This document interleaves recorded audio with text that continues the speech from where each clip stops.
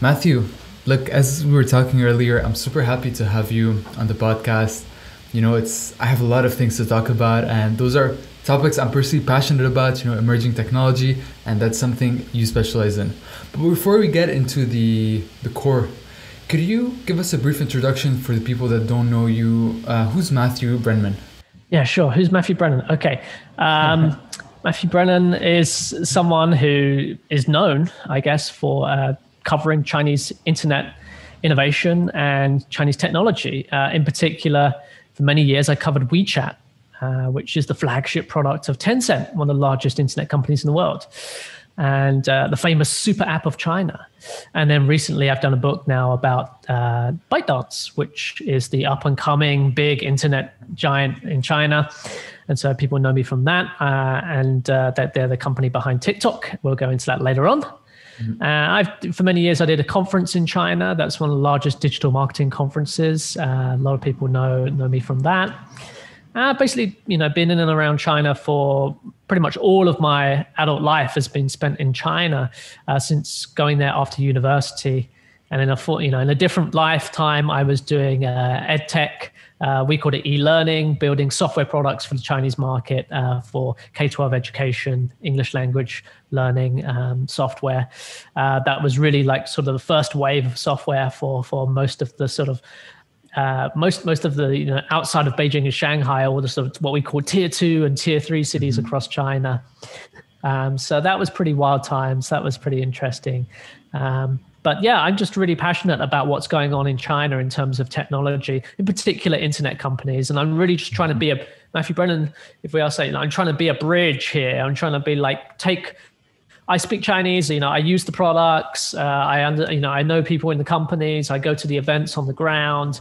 And so I've got this found myself, as having all this knowledge and nuance that was sort of missing from the analysis that a lot of people have around Chinese technology companies. And to be fair, it's understandable because you might read about Chinese technology, but if you're outside China, you don't use any of these apps, and they're all in Chinese, and they all do these like crazy things, and there's all these like social e-commerce is happening, and mobile payments are happening, and all these crazy numbers and statistics. And China's so big that the companies, so huge, right? But yet it's very difficult to grasp, what really is going on and what's really driving this, and because a lot of it just gets way overhyped sometimes. And there's a lot of things, just like in Silicon Valley, like people talk about things that aren't things, or they get, they think that this is the cause when actually that's nothing to do with it. It's all about something else. It's just the same in China. So that's just trying to demystify it, I guess. That's actually interesting, what you just mentioned, because you are right. It seems like there's a curtain of information between what's happening in China and what's happening in the West. I grew up all my life. I grew up in Lebanon, moved to Canada, and now I'm in Dubai. And the only things you hear about China is always through those large media channels. So I was wondering, before we start talking about ByteDance and all the AI stuff and cool stuff, why do you think there's this curtain of information? Is it done purposely, or is it something that happens? There's a signal loss between the translation and the different media outlets and everything. What happens exactly? This is a great question. It's a great question. People don't talk about this enough. So there's a couple of things going on. I mean, there's a language barrier, right? Number one, that's probably the biggest, is that about only a very small trickle of information gets translated into English that's actually produced in China, in Chinese, about these companies, about these products, about internet trends and social media, etc. So that's one. There's a cultural barrier, right? China's just culturally very different from many other countries in the world. There's an infrastructural barrier because there's actually only 3 countries in the world that managed to escape the gravity of Silicon Valley through the last 2 decades, which is China, which built the Great Firewall, and that was a big part of it. But also, even before that, Chinese internet companies were building products that were very successful in their local market. The South Korea, which has companies like Netmarble, sorry, and then you have Russia, which has its own sort of search giants, its own social giants. These are the three companies that have local infrastructure. And when I mean infrastructure, I mean sort of search and social networks and things like that, which are separate from Silicon Valley. And so once that infrastructure is swapped out, it means all of your reference points become mixed up, and it becomes very difficult for you to actually work out what's going on. In China, for example, you can't reach people by email, right? So you got all of the sort of email marketing tools and a whole sort of like Salesforce and all that's built on like outbound reach for B2B businesses, et cetera, and all of that stuff. It just doesn't work in China because most people don't use email on a daily basis. Email's in the market. I don't want to mislead you into thinking Chinese people don't use email.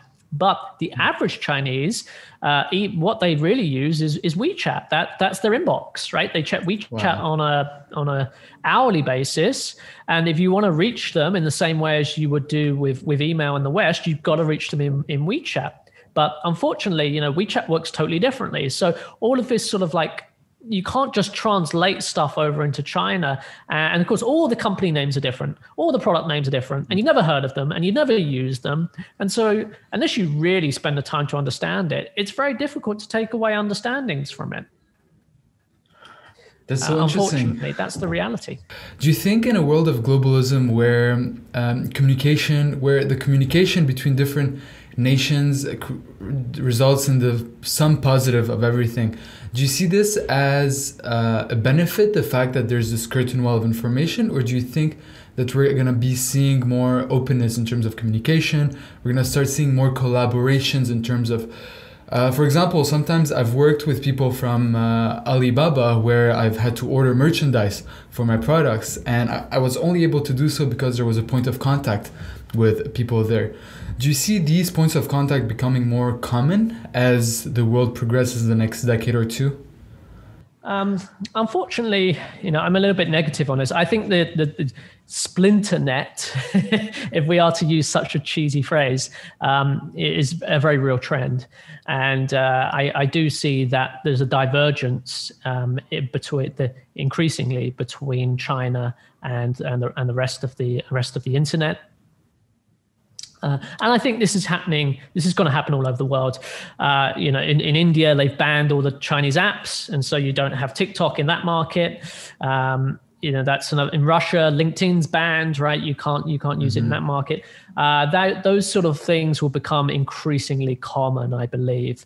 There's just in the last year, especially with COVID, I think governments around the world have really come to realize, it's been thrown in their face how important this infrastructure is. Internet services are a very real part of the economy. Before, 15 years ago, I think, regulators and government officials, they knew it was important, but we could pretend to ourselves that this is a virtual world, right? Like that is online and it doesn't really affect that. Okay, there's e-commerce and there's social networks and things, but most of the economy is separate from that. It's real. We use email perhaps, and that's about it, but email's open, so it doesn't matter. Now, I think that's just been blown out the water, right? Like completely. Everyone knows that internet services are as fundamental to an economy as gas and electric and water. And so when you look at gas and electric and water, they're all heavily regulated and most of them are nationalized in many countries. I think it's inevitable that many internet services will become nationalized or semi-nationalized. That's kind of crazy. We haven't seen it yet, but I feel it's absolutely going to happen. That's so interesting. And that transitions us actually to what I wanted to talk to you about regarding ByteDance. I started going through your book, and I saw in one of the prefaces of the book, there's a few graphics and images. And one of the graphs that really stood out to me is actually a trend. It's a graph that shows the growth of ByteDance versus other Silicon Valley based companies. For example, Facebook, Google, and there was ByteDance, maybe Tencent. And it's basically the size of the organization in terms of employees. And ByteDance by far had the steepest exponential curve. So I was wondering, About that, what do you think fueled this exponential growth of ByteDance compared to those other giants on the internet that are kind of on a linear trajectory right now? Fair to the other giants, to people, Facebook, Google, etc. ByteDance is a younger company. It's only 8 years old, right? So it's coming into a market that's an order of magnitude larger than, maybe 2 orders of magnitude larger than Google was when they started. When you do have a killer product, growing in that market, it's just a much larger market. So that's one of the reasons. But there's 3 core products with ByteDance, and you've definitely heard of TikTok. Everyone has, but the original version of TikTok is called Douyin. That's the Chinese sister app, and that's very similar to TikTok, but it also has many, many differences. And that came a year earlier. That originally started in 2016 in China. And then even before that, there was an app called Toutiao, which is a news aggregator. And so the news aggregator is the original flagship product of ByteDance. And it really speaks to what the core of the company is. If you do not understand Toutiao, you do not understand ByteDance. It's really the fundamental starting point for why TikTok's so addictive. Why is it so popular, and why have they been able to grow it and scale it so fast? Most of those answers lie when you look at, and analyze the early years of the company with Toutiao. And just to give a brief thing, Toutiao, it's a household name in China. You've probably never heard, none of our listeners have probably never heard of it. It's got hundreds of millions of daily active users. It's a news feed. It's a news aggregator. The simplest way to describe it is it's like the Facebook news feed without any of the social network or friends. It's just simply articles and videos, content. And it's one of, just before anything with TikTok, ByteDance was already one of the largest and most successful internet companies in China, and by extension, one of the largest and most successful internet companies in the world, even though very few people knew about them outside China, simply based on Toutiao. I didn't know that, for example. There were definitely articles about them before Toutiao. If you can go back and check the YC blog, the Y Combinator blog, there are actually, and there's an article on there written, I think probably in 2016 around then, praising Toutiao and just giving an explainer. And this is before anything with TikTok. So already in America, in the Silicon Valley, they knew about ByteDance, and they knew that, okay. But actually, back then, nobody called it because there's only one app that anyone cared about, which was that. And you can see that from those articles back then that actually it was already a thing and definitely worth studying and knowing about. So you're saying that there's a common denominator between TikTok, Toutiao, and Douyin, which were basically the foundation of TikTok. And that's basically the algorithm. And that's something you dive deep into your book. What is it that you can tell us about the algorithm which really fueled this growth of TikTok and that made it, one of the most killer apps out there today and one of the most addictive apps out there?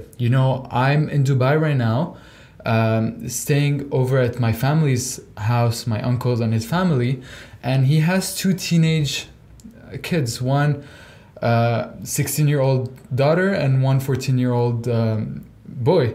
And for them, TikTok is their social media, just like for me, it was MSN back 10 years ago. And just like it is now for Instagram, for them, TikTok is where they meet people, they text people, and they live stream with people. So what is it that fueled this curve? Yeah, there's 2 things there that I want to attack. One is definitely the algorithms, the recommendation engine. There's a lot to talk about there. But I actually find it really interesting that you mentioned the children, right? That you're talking about how for them, TikTok is social media, right? It's very accessible for young people. And actually before TikTok, there was something called Musical.ly, which again, some listeners probably will know because it was actually pretty big a couple of years ago now. You were on Musical.ly. You're a Musical.ly user. I was actually doing pretty well. Yeah. Okay. I used to do fitness. Oh, really? Yeah. Oh, really? Okay, that's awesome. All right. So, wow. Okay, that's cool because I was not a Musical.ly user. So when I wrote the book, that was one of the things I was really struggled with for a little bit. I had to go and watch a bunch of YouTube videos and speak to people who were users to actually really make sure that it was what I thought it was.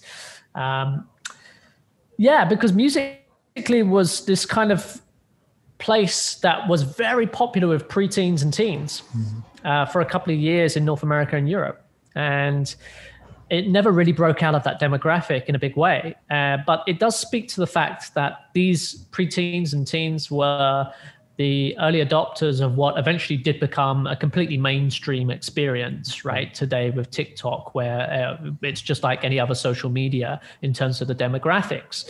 But there was a period of time where people believed that this experience was something only really suitable for teenagers, right? Or preteens, like 13s, 12-year-olds. And there was lots of influencers on there, like 12-year-old influencers, like 11-year-olds even, like all these, and that was the only social media or like content platform where you would see that. You know, they wouldn't be able to do that on Instagram. They wouldn't be able to do that on things. So I think that's really interesting because that speaks to the fact that, you know, when we see these new forms of behavior happening online that are adopted first by very young people, but not breaking through to older generations, then actually there could be something there that's much bigger than we think. A really good example of this is like with voice technology. So I have like a smart speaker in my home in China. I try to use it all the time. And I find it's just, I can't use it. It's like, for me, it's just so useless. It's like, I can play music with it. I don't, you know, I ask the time, I can just look at my watch. Like I ask the weather, I can just look outside the window. Like, why do I need this smart speaker?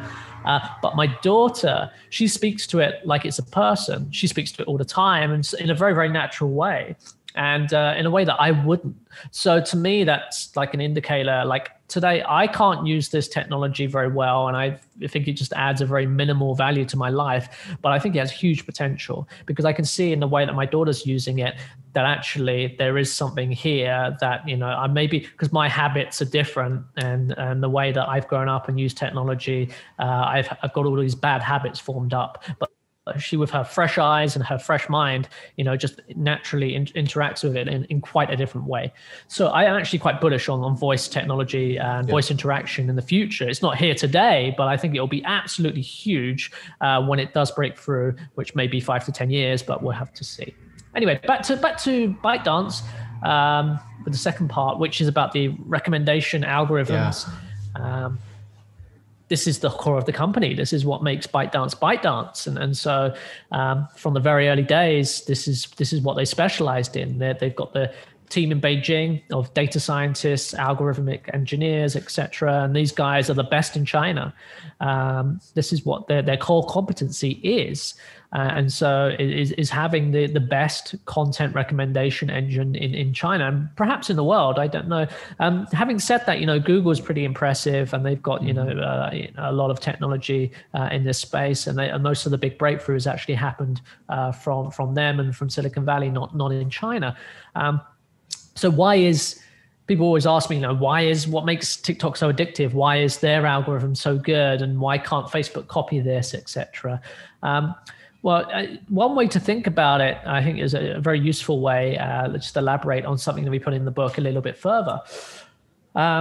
It's just that when you're using TikTok, it's actually really perfect. The user experience is really, really good for training this algorithm into learning what you like and what you don't like. The short form nature of the content and the swipe up motion with the user experience means that you get this very fast feedback loop.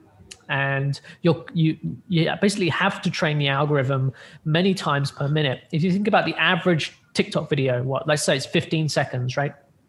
And so that means in a minute, you can watch 4 of them, right? Like so, but let's say most of them you'd swipe through and occasionally you'd watch one and then you might watch one twice. But the average is probably less than 15 seconds, right? So let's say it's 5 per minute.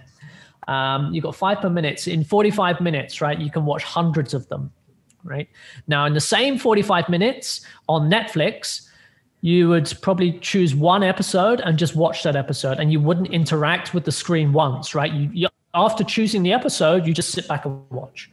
right? So you've stopped interacting with Netflix. So for that 45 minutes, they basically learn nothing about you. You have not trained the algorithm at all. But with TikTok, you've given them hundreds, maybe thousands of data points in that 45 minutes of basically insights into your brain, into what you like and what you don't like. Because the options are basically when you have a video in front of you, it's a full screen experience, right? You can't be distracted by anything else. It's not a news feed where you can watch 2 or 3 pieces of content at the same time. It's only one piece of content, and you either watch it, which means you like it, or you swipe, which means you don't. That are basically the 2 options. And there's other things you can do, but those are the 2 big ones, right? So you either say, I like or I don't like. You're doing that multiple times every minute, right? So you're just training it so fast. And YouTube would be somewhere in the middle, right? Where you've got TikTok, where you're training the algorithm hundreds of times per minute. Netflix, where you're doing it once every 45 minutes. And YouTube's in the middle, where you might watch 10 YouTube videos in 45 minutes, let's say, or 20. Right. So it's just an order of magnitude faster in terms of learning about you, right? And that's how people describe it when they use TikTok. They're like, suddenly, I spoke to users about it and their experience, and like, suddenly it clicked and it just started showing me everything that I like. And I don't know what happened. It's magic. It's not magic. It's just you're training it so fast is what it is. That's the difference. And that would have been the same with Musical.ly, except the Musical.ly team really was a startup. The Musical.ly team was, a much smaller company, and they just didn't have this huge team of data scientists working on this, and they hadn't really cracked that. So Musical.ly was actually had the potential, but they just didn't have the technology to really maximize that. I know you've really broken down the algorithm. You've really studied that.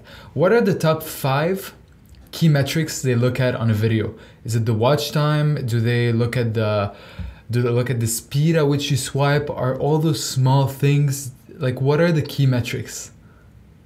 Yeah, I'm hesitant to talk on this that much because it's constantly changing, right? So you're bound to be wrong, no matter what you say.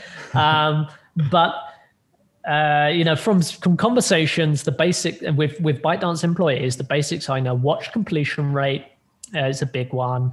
It's obviously likes and comments. It's the typical stuff. There's only so many interactions that you can do. Commenting's a big one. But sharing is actually really big. That's one people actually don't talk about that much, but is actually quite important. If you actually share the video out to another platform, that's a really big, you'll get a big bump if you do that, is what but these weights on these different things are constantly changing, and Douyin and TikTok are slightly different now. They've broken out TikTok because of all the stuff that happened in America. It is separate now from Douyin. They don't actually use the same servers. And so, and it's going to start evolving into a different, a few years down the road, it could be completely different. It's like all of these sort of black box algorithms. You do hear conflicting things. Like I've heard different things from different ByteDance engineers as well that kind of didn't match up. And so I think it is constantly evolving. There are some sort of everyone has their own theory as well, right? All the content creators are like, yeah, you do this and blah, blah, blah. And there are definitely a lot of dirty tricks that happen. Like in China, there's a whole industry of people who have, do click farms, and their job is to basically trick the Douyin algorithm, and that's what they do. But it's a constant game of cat and mouse. That's why it's evolving all the time. So the tricks that work today won't work in 6 months. So the big tech companies in Silicon Valley, they're all paying attention. They all see what's happening. They've gotten comfortable. Facebook has gotten a good 10-year streak of being the number 1 social media. Whenever there's a competition out there, just acquire them or copy them. Acquire Instagram, copy Snapchat. But now they're paying attention. YouTube's paying attention, because at the end of the day, all those social medias are competing with each other. YouTube's competing with TikTok, even though it's a completely different format. They're competing with people's limited attention. My young cousin, 16-year-old, she's on TikTok instead of being on YouTube. You see what I mean? You can't be on both. So if you were hired as a consultant for Facebook and YouTube. Let's say you go have a meeting with Mark Zuckerberg and Sundar Pichai. What would you recommend them in terms of tweaking the algorithm or introducing new features to their apps or those types of things for them to continue, for them to stop losing market share to this big emerging startup, which is ByteDance? So the lessons from China with, countering the rise of Douyin or countering the rise of TikTok, right? So you've got this big new player in town, it's sucking up attention, and what do?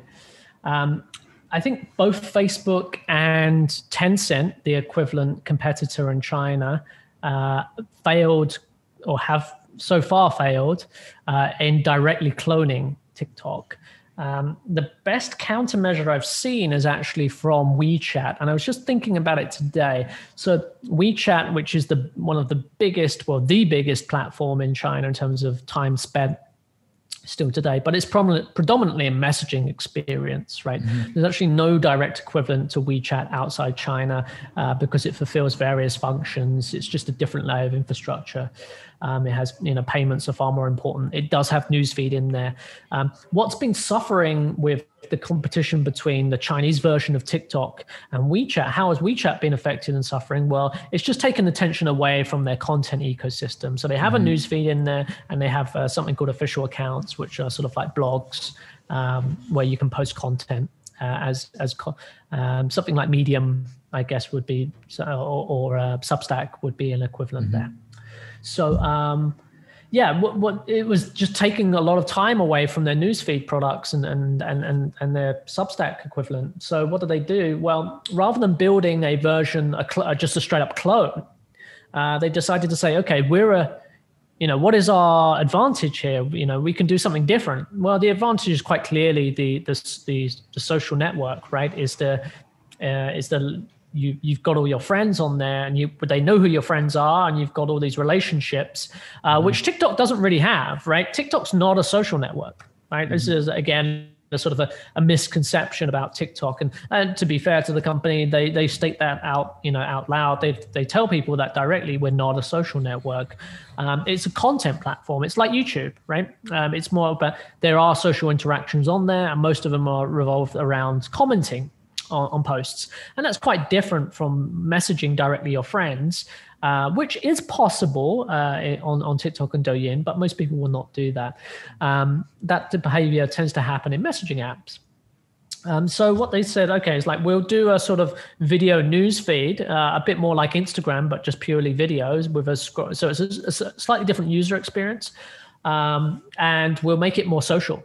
So we'll make it more about, you just connecting and seeing content from your friends, and making it so that it's, as individuals, you can create fostering an ecosystem where, as an individual, you feel empowered to create content yourself, and linking that towards your social identity on WeChat.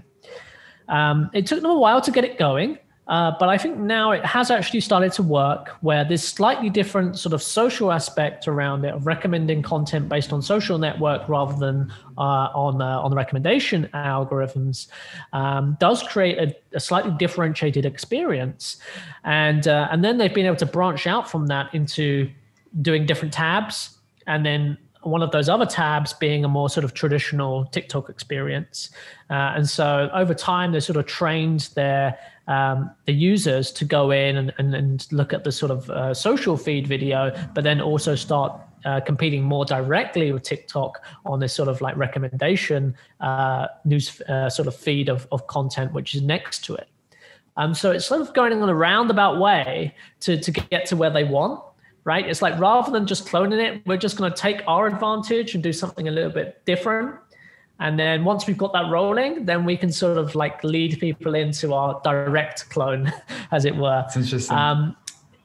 It's an indirect way of competing. You sort of like get people to do something else and then drag them into something that you all the time you wanted them to get here, but to get them to here, rather than going direct, you have to go around. Is the way I think about it. It's a little bit difficult to imagine if you don't like see the actual feed yourself, but it's very typical what WeChat does. Actually, they like to develop things in stages, and often when they release a new product on WeChat, it's not very obvious what they're trying to do. The same thing with mini programs, which when they launched that, it wasn't clear in the early days what they were actually trying to achieve. And a lot of people said they wouldn't work. But, 2 years later, they've been a very big success. So, that's the WeChat way. But so, Facebook's gone completely the other way. They've just cloned it, right, and integrated it directly into Instagram. So far, at least I haven't checked in the last 2 months, but the last I heard of it, it's not working very well. I mean, is that your assessment on it? How is Reels? Do you have any opinions? That's a great question. I think I do, because I do content for a living. And I think what Instagram succeeded at with Reels is holding its already existing client base in terms of young content creators that are on there. Because what we've seen is a rise of people that were doing content but that weren't getting the traction. And all of a sudden, you see from a day to another, one person that has 1,000 followers has 100,000 followers. And I feel that's something that Reels has succeeded at, which is turning small content creators into content creators. Because that was what TikTok was, it was attractive about it, is that you could become famous, in between brackets, quickly on there. But now Instagram is also offering that for people that are interested in content. And you could find really good content on there. At first you used to see a lot of, just reposts with the watermark, but now it's actually different. You're seeing original content. And I'm personally liking the feature in the sense that I think that it fits well within the app. So, but in terms of direct competition, we'll have to see the numbers.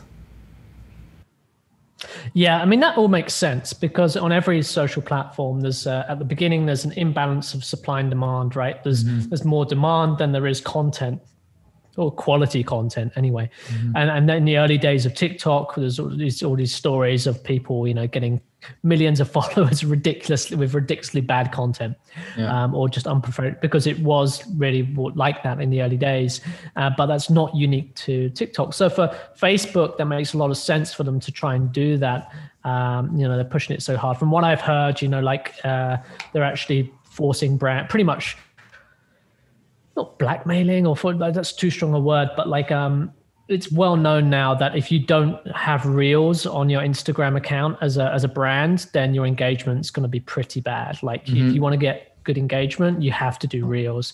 So, and I think they've, let everybody know that. So, right, everyone's going to start producing content, because everyone every brand has got an agency on a retainer that is, being paid a lot to produce Instagram content. And so all of those agencies have to do it now. So you talked about WeChat, and that's actually something that's pretty foreign for me and the rest of the Western world. Why do you call WeChat a super app? What about it? And that's kind of a term that you coined. What about it makes it super? I have conflicting feelings about the term super app. I think it does mislead people. I think it is definitely, very few people who use the term super app really understand what it means. And I think it means different things to different people. And my take on this would be that there's really only one super app in my mind in China, really, and that's WeChat. All the others are simply just bundling lots of different services into one interface, right? So if you go into Alipay, if you go into Meituan, which is the world's largest food delivery platform, you can order food on there. You can also get a loan. You can also buy plastic surgery. You can go. You can get a taxi. There's everything's there, and it's just like a bunch of different pucks, right? It's different. There's all these just different icons for different services. So it's just aggregating what we call life services in China, all into one interface. And that's cool. That makes sense from a user experience. I can go to Meituan and I know that any kind of delivery, if I want my clothes dry cleaned, or if I want to get flowers for my wife, etc., like it's going to be there. I know I'm going to just have to find it, but it will be in there. So that's the logic. It's a one-stop shop for any kind of service offline, connecting online to offline. But is that a super app? I think it's just a bunch of icons really in one interface. There's nothing that special about it. Apart from that, you could say that Chinese users like that kind of interface. They like that kind of aggregation. Whereas in the West, traditionally, people like one app to do one service. Right, so I've got this app that does this thing, and I've got this app that does that. So there's a app constellation is the way that some people describe it. Whereas perhaps super app is just to aggregate this whole bunch of apps. So you open up one interface, and then all of these different services are combined together in this one under this one company. So Chinese users, do tend to prefer that more. But having said that, I think we see that in Southeast Asia with Grab and Gojek. I think that's exactly what they're trying to do. And I imagine there's also examples to be found in India or South Korea. But what WeChat does is quite different from that. WeChat is actually what it's doing is kind of replacing the open web. So in China, on mobile, and mobile tends to be, nearly all the traffic's on mobile, desktop and laptop usage as a proportion of all internet traffic is much lower. And for most people, they only use their phone.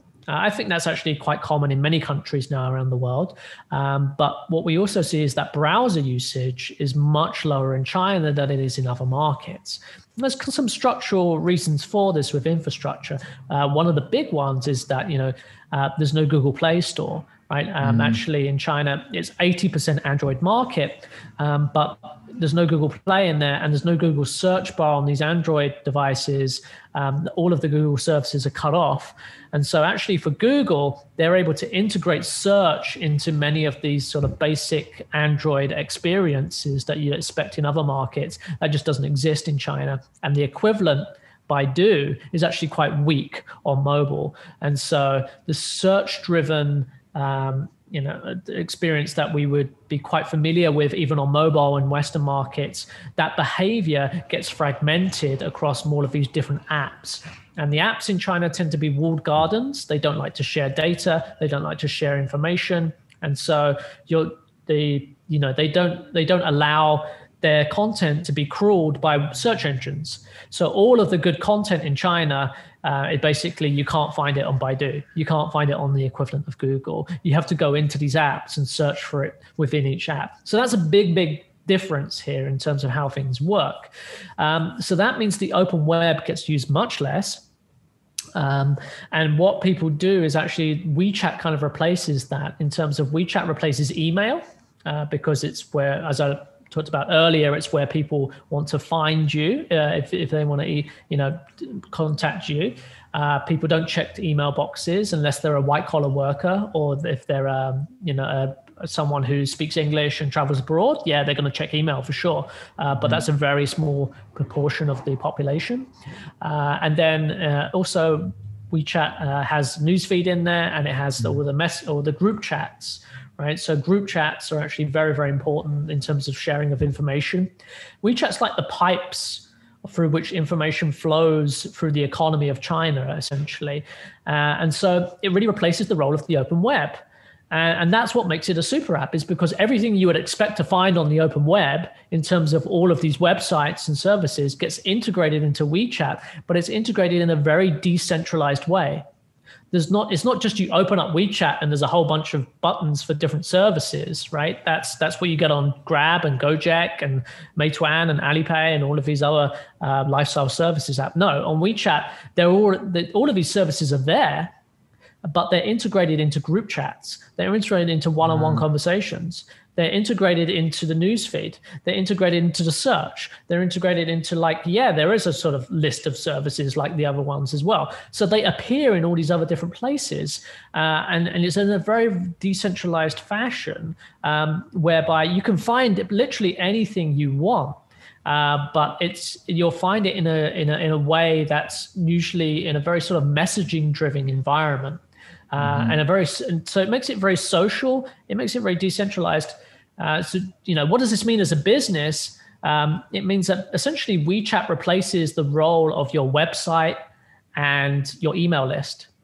So in the West, when you're a marketer, you think of owned channels, right? So I want to build my owned channels. I want to get a big, email list, and I want to get SEO, right? I got to get some search traffic from Google, right? That's what a good marketer does, because we believe that there's no middleman between that, right? You're getting that traffic from Google for free. You don't need to pay for it, and you can mail out your email list whenever you want, and you don't pay for it. You might pay MailChimp a little bit, but that's about it. So the same logic here with WeChat. As a marketer in China, WeChat is where I can have is the only place basically where I can have a direct link to the consumer, because every consumer in China, you can be assured that they're on WeChat. And if you can reach them in that inbox, they will respond, right? They'll have to see it. So if they follow your WeChat account, you can send them a message once every week, right? And they actually have to see that message, in the same way that you can send them an email and they have to see that email. And then in terms of that traffic, you own that traffic. Your mini program is like your website or your app. You own it and you can distribute it through your groups. So many small businesses, like a small merchant in China, they will actually operate hundreds of WeChat groups filled with their customers. And when they have a new product or a new announcement, then they will send out a message into each one of those WeChat groups. And for them, that's the equivalent of having a big email list, right? Because when you do that, the message pops up in each one of these, 500 people in one group in WeChat. So it's a very manual process, and it's very messy, actually, compared to email marketing and doing Facebook ads, which is very data driven and it's very clean and you can scale it very well. It's not very manual. In China, it's very manual, it's very hands-on. But the same logic applies in that on WeChat, every marketer and every service is there for everyone, but it's all there, in a very totally decentralized way. And marketers think of WeChat marketing as being like the owned channel that they have, in the same way that Western marketers think about email and their website. So that's a very fundamental difference. It's really interesting how different the behavior are in the internet. I really like it. It's I'm glad you gave those examples. One thing I want to talk to you about is...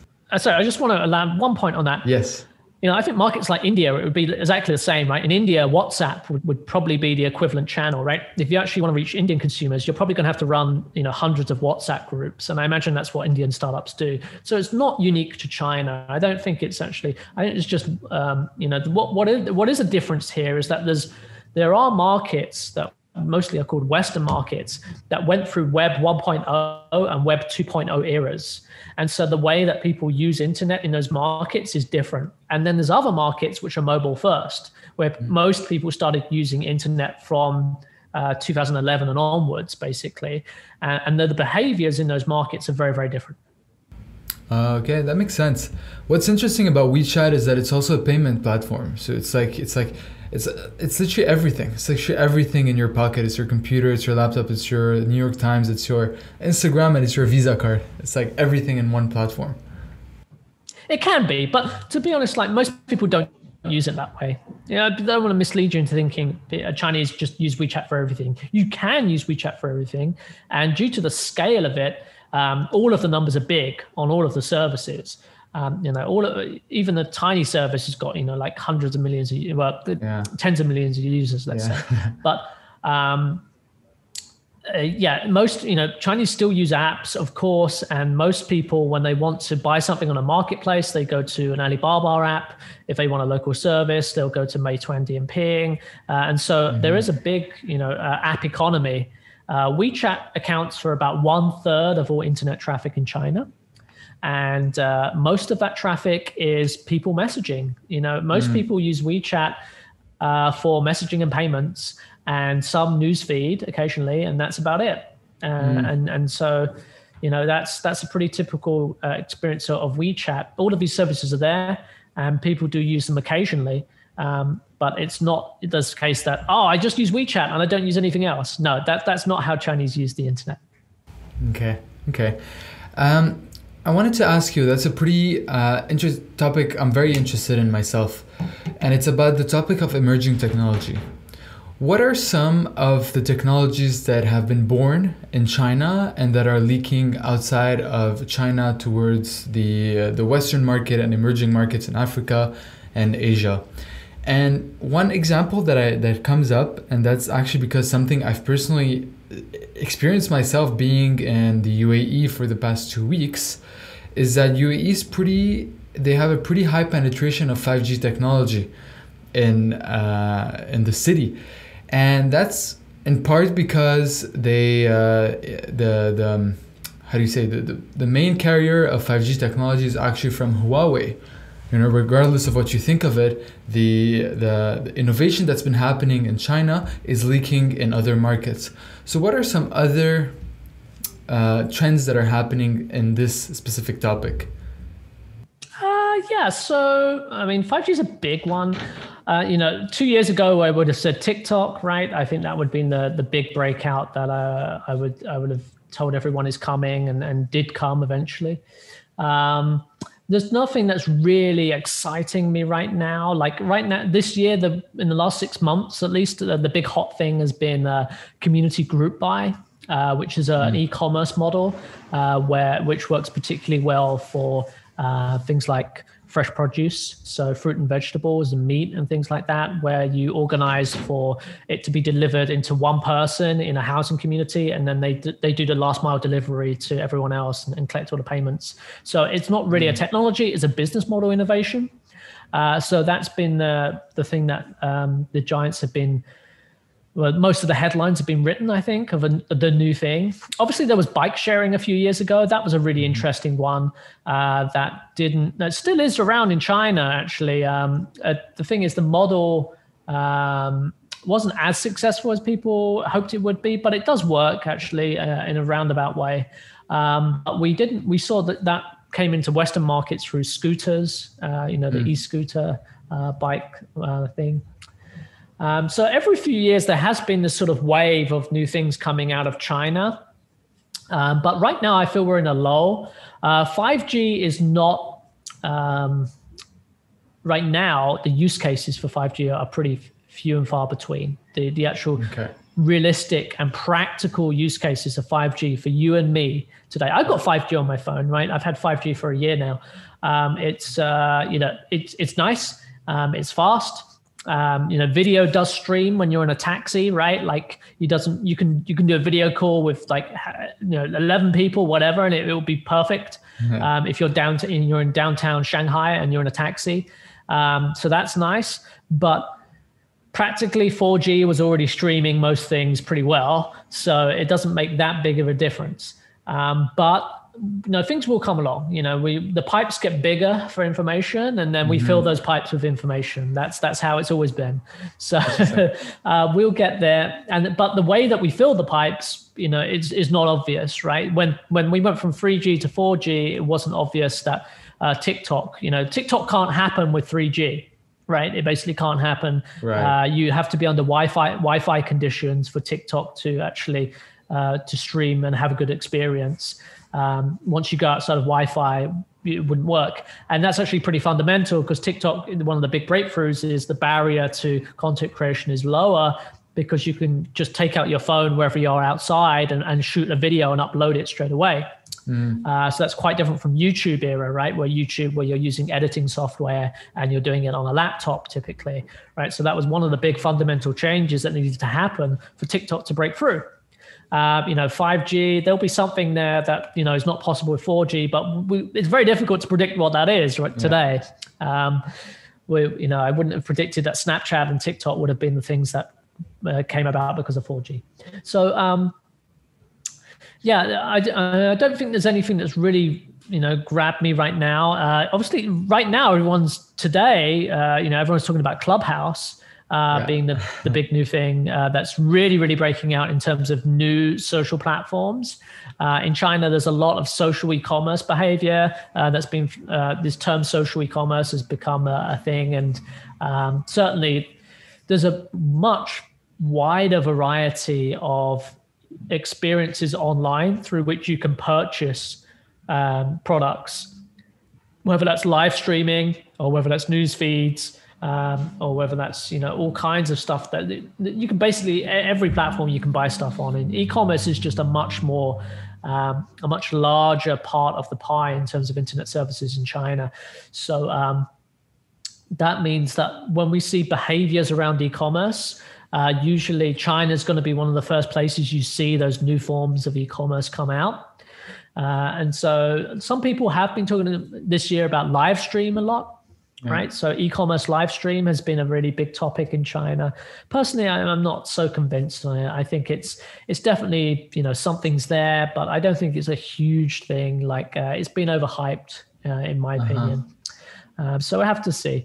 But definitely a live stream e-commerce was going to be, should become much bigger in other markets around the world. It's been very big in China for the last 12 months. Community group buy, I think it's going to stay in China because that relies on sort of cultural and logistical infrastructure that we don't see in other parts of the world. That's so interesting. Before we transition out of this, I have a few questions that were asked by the worldwide engineering community that I'd love to just throw at you, and they're usually quick. So how does that sound? Yeah, go for it. It sounds like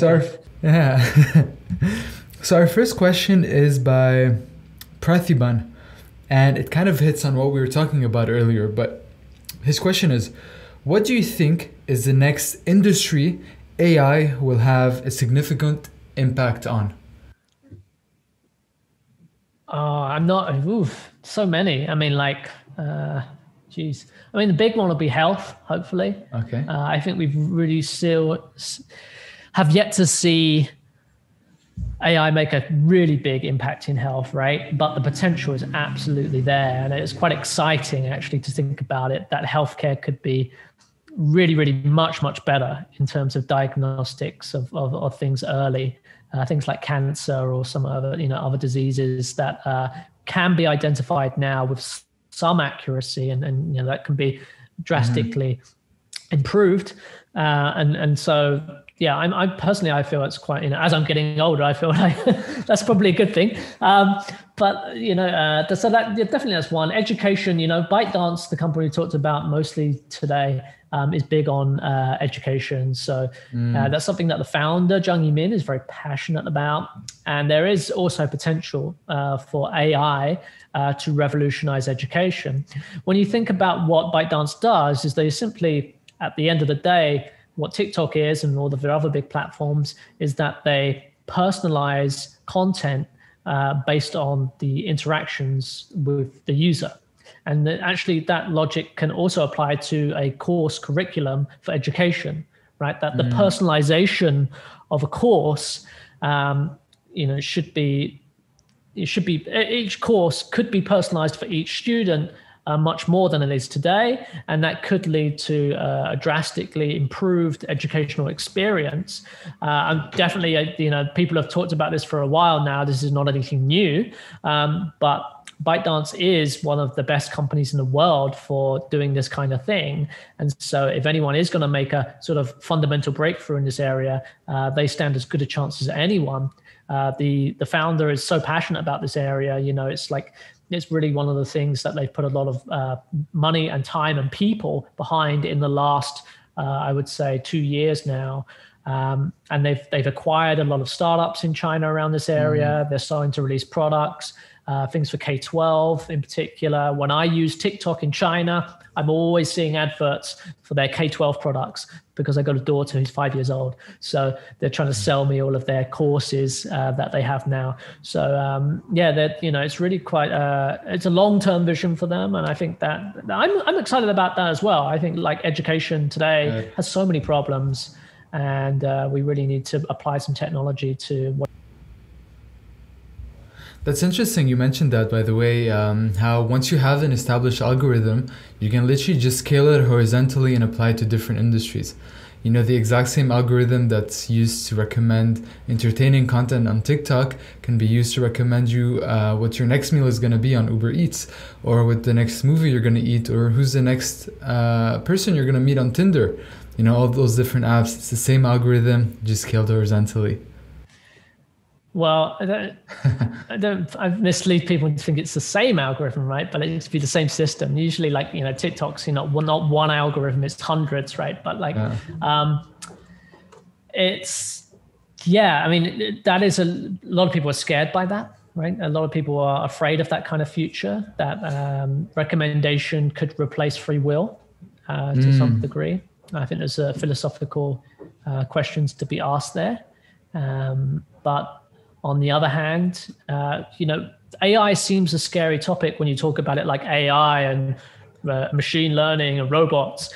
It seems much less scary when you talk about it as like applied statistics and just, basically using statistics to work out the highest probability of something being a good fit, which we basically, even as humans, we do in our normal lives. It's just being logical, essentially, but to a level that a human could never do, right? I think we've sort of lost control over like understanding how a lot of this works. So that's the thing that people are concerned about. So the next question is by Alex Yoon. Have you personally experienced the overwork culture in China? Oh yeah, 996. Yeah, for sure. I mean, like I have. Back in the day, yes, I did at some point, but I was a very willing participant in it. I feel that when I was making software in China, that I was a bit, during that part of my life, I would definitely classify myself as a workaholic, but I loved what I was doing, so it was fine, and I felt a real sense of accomplishment in achieving what we achieved. 996 is definitely still in China, still around, and most people don't like it. I think there's definitely I don't think it's a good thing, to be honest. I feel it's like it's not a good aspect of Chinese internet industries culture. People do burn out. It is a little bit silly, but the competition and what's driving it is the competition. I mean, people. If you can't just have one company stopping doing this because everyone's going to beat them. The speed at which they iterate products is, you just don't see it in Silicon Valley. You don't see it in other markets. Maybe South Korea perhaps, but it's just on a different level. The expectations. It's if you don't answer a message within 10 minutes or something, then your boss is like, what's up? Like, at the weekend, there's very little sense of private time.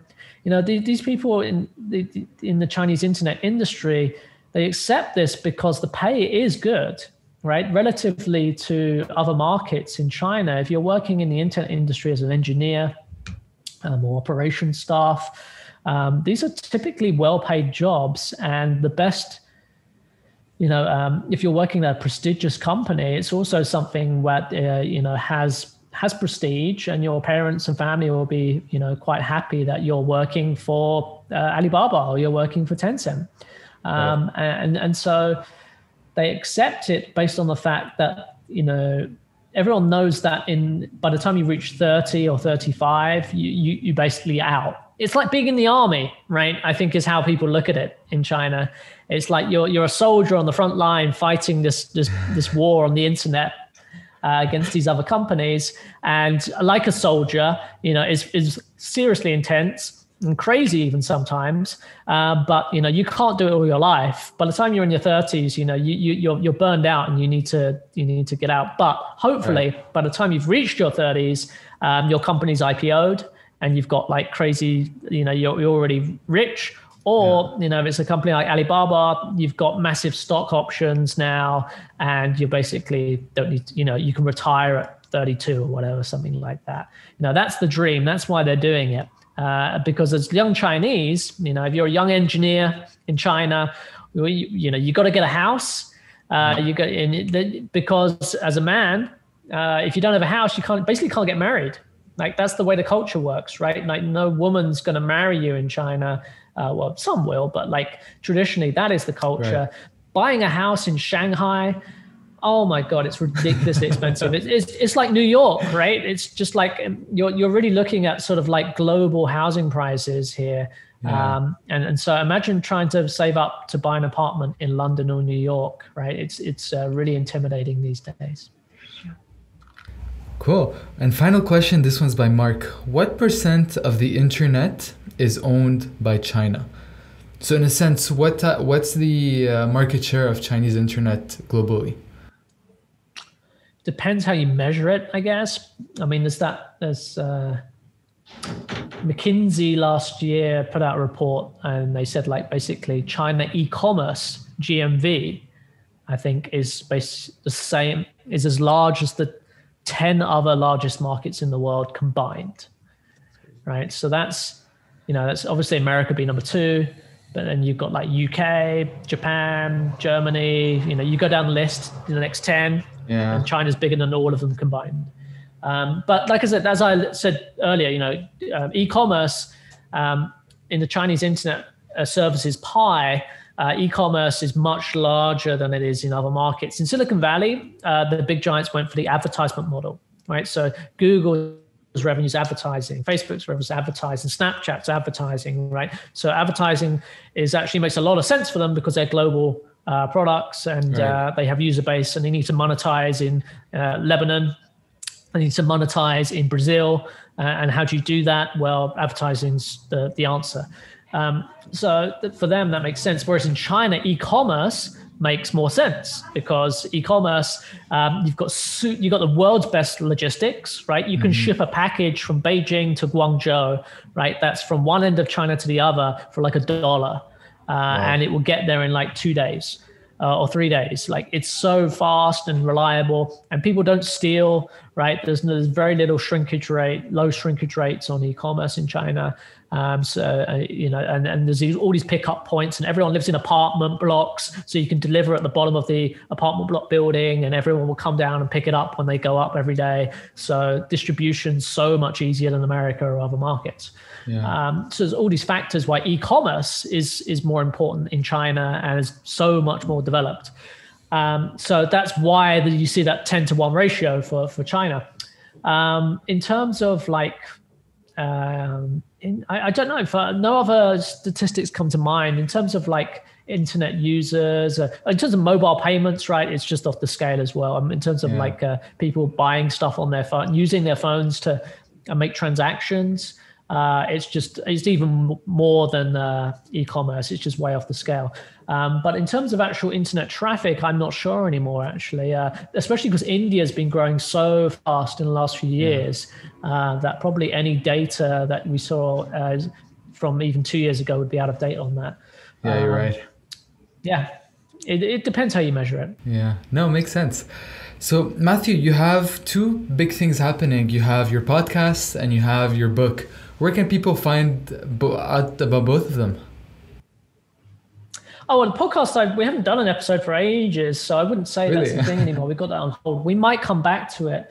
Because my co-host John went to work for another media, so he switched jobs, and I feel like it was our podcast, and because he works for another media now, it's obviously not appropriate for him to do, even though there's nothing bad. They didn't leave on bad terms or anything like that. So just simply because of that. But I am thinking about picking it up again because we have definitely got lots of followers on that podcast. But the book has been a big thing over the last 3 months. That's gone really well. The book about TikTok and ByteDance, Attention Factory. You can find it on Amazon. It's on Kindle. It's on paperback. You've got a copy. Great book. That's done quite well. So that's actually done really well, and it's like the only book about TikTok. It's the only book about ByteDance around right now. So it's got a unique positioning, and many of the things we talked about in the thing, we're just really touching upon it, and we go much deeper in the book and just give all the backstory about, how did we get to TikTok and why was it ByteDance to do this, and all of these questions. Matthew, thank you so much for being on the podcast. It's my pleasure, Liam. Thank you for inviting me. Bye-bye, everyone.